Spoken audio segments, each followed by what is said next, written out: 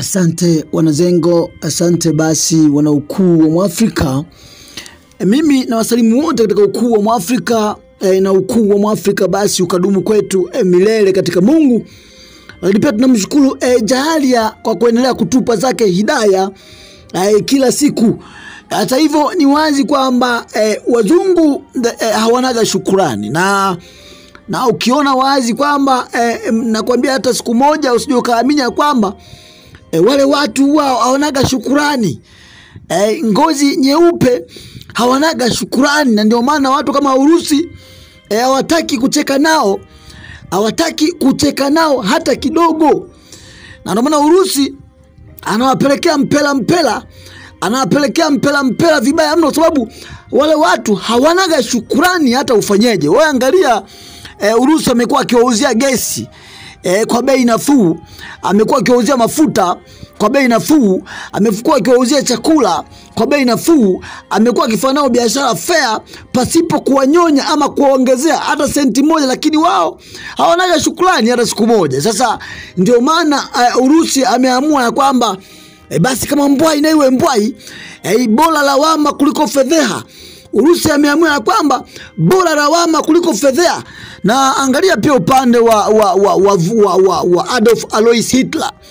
Hakuangalia usoni, sababu watu ukiwaangalia usoni, ukicheka nao wanakumaliza, ukicheka nao wanakuangamiza. Hawanaga shukrani hata siku na moja. Sasa angalia mambo yanavyoenda uko ulimwenguni. Kumbuka pia watu weusi hawa ambao wameendelea kutumika na amekuwa akitumika kwa miaka mingi sana, bado mzungu hana shukrani, hata mshipa wa aibu wa kushukuru hakuna.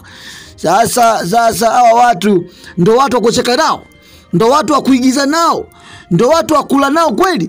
Angalia tulishiriki nao, angalia watu weusi nchini Marekani. Wameenda mwaka 1441 wameenda Ulaya, mwaka 1450 mpaka wakaenda wengine Marekani. Marekani imejengwa kwa mgongo, kwa nguvu, kwa jasho la watu weusi kwa kipindi cha miaka isiyopungua 400. Kwa kipindi cha miaka isiyopungua 400 Marekani imejengwa na watu weusi, lakini angalia kila siku wanawachapa risasi.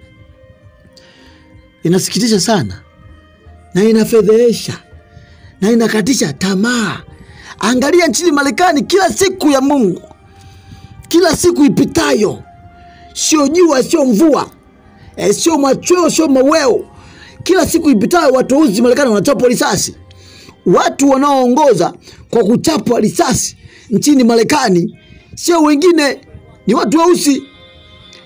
Watu weusi ndio watu wanaoongoza kwa kuchapwa risasi nchini Marekani, sio wengine. Lakini ukiangalia ni wazi utawaelewa kinachoendelea. Watu hawafahamu historia yao, watu wanaangalia kazi kushabikia tu. Marekani imejengwa katika misingi ya watu weusi kwa kipindi cha miaka isiyopungua 450 460, lakini bado watu wanaoongozwa kwa kuchapwa risasi, kwa kuuawa ovyo, kwa kuteswa, kwa kunyanyapaliwa, yani ni watu weusi. Angalia vita vya kwanza vya dunia, watu weusi ndio walioshiriki vita vya dunia. Vita vya kwanza vya dunia wameshiriki watu weusi. Watu weusi wamepambana vikali, wamepigana vibaya mno vita vya kwanza vya dunia. Lakini vile vile mbali na kwamba wamepigana vita vya kwanza vya dunia watu weusi, wazungu wameshindwa kuwashukuru. Angalia vita vya pili vya dunia mwaka 1939 mpaka mwaka 1945 watu weusi walishiriki vita vya pili vya dunia. Lakini je, nani aliwashukuru? Hakuna mtu aliyewahi kuwashukuru watu weusi. Angalia wazungu wao. Angalia vita vya the American War of Independence. Angalia the American War of Independence, vita vya mwaka 1771 mpaka 76. Watu wote wameshiriki, wamepigana mwanzo mwisho, lakini Marekani huyu hana shukrani. Angalia American War. Angalia American Civil War, vita vya wenyewe kwa wenyewe nchini Marekani. Watu weusi walishiriki mwanzo mwisho kwa miaka 5, lakini wazungu hawana shukrani. Hawana shukrani. Angalia vita vingi sana, kwa tumeshiriki katika mambo mengi sana, lakini hawana shukrani. Hasa ukiangalia mchozi ni kwamba ona kinachoendelea sasa hivi kwenye kombe la dunia. Ona kinachoendelea kwenye kombe la dunia. Ni mambo ya hovyo. Ni mambo ya kusikitisha. Ni mambo ya ajabu. Haya, timu ya Ufaransa ukimtoa golikipa watu 11 uwanjani, ukimtoa golikipa zaidi ya wachezaji 10 wote walikuwa ni watu weusi. Na imekuwa hivyo tangu miaka 90. Wanaocheza mpira ndani ya Ufaransa ni watu weusi mpaka leo hii. Angalia sasa, wachezaji 11 wote ni watu weusi. Wote wameshiriki kamilifu, wamefika fainali, wameiheshimisha Ufaransa, wametuheshimisha watu weusi, wameupiga mwingi, wamekomaa, wamepambana. Lakini wazungu hawana shukrani. Mechi imeisha, wamechukua kombe lao Argentina. Maandamano Ufaransa, waandamanaji wa maandamano Ufaransa, choma magari, fanya vurugu, vunja maduka. Wafaransa mwisho wa siku, badala wa washukuru watu weusi kwa kuupiga mwingi, kwa kupambana mwanzo mwisho, isipokuwa Wafaransa hawa manyang'au, hawa wazungu hawa wameishia kuwabagua, kuwatolea lugha chafu wachezaji ambao wamefika fainali. Wanasema, wanazengwa kwamba choko mchokonoe pweza. Choko mchokonoe pweza ya walimwengu hutayaweza. Wana shukrani. Na angalia miaka ya nyuma katika historia, Mwafrika alimpokea mzungu. Sawa, mzungu amekuja Afrika, tukampokea kwa amani, kiroho safi, kwa sababu swala zima la utu ni swala la mtu mweusi. Tumewapokea bila wakatugeuka. Hawa ndio wachukua ndugu zetu utumwani, wakatumikisha pasina kuwapa mshahara wote ule, kazi ngumu, na kuwaua na kuwabaka, wakajenga mataifa yao, wakatajirika kwa kuiba rasilimali za Afrika. Lakini hawa hawana shukrani. Wazungu hawana shukrani.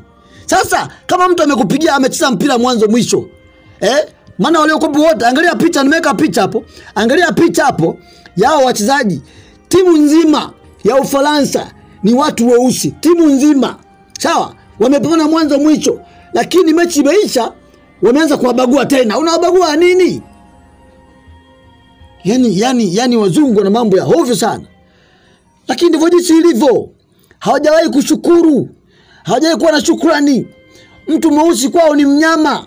Mtu mweusi kwao hana thamani.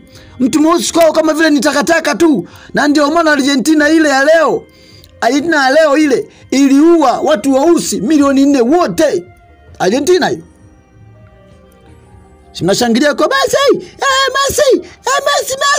Mnashangiliaga huko, lakini hao mnaowashangilia kwao, nyumbani kwao, ndani ya Argentina hakuna watu weusi, wamewamaliza wote. Wameua wote Argentina. Sasa tunafanyaje? Tunaishije? Hawana shukrani hata siku moja. Kwa hiyo hata viongozi wa Afrika wasije wakajitapatapa, wakajigamba, wakachekechekea, wakajua wazungu wana shukrani. Hawana shukrani. Utakuwa rafiki yao pale tu ambapo wao wananufaika. Kama wananufaika na wewe, utakuwa rafiki yao.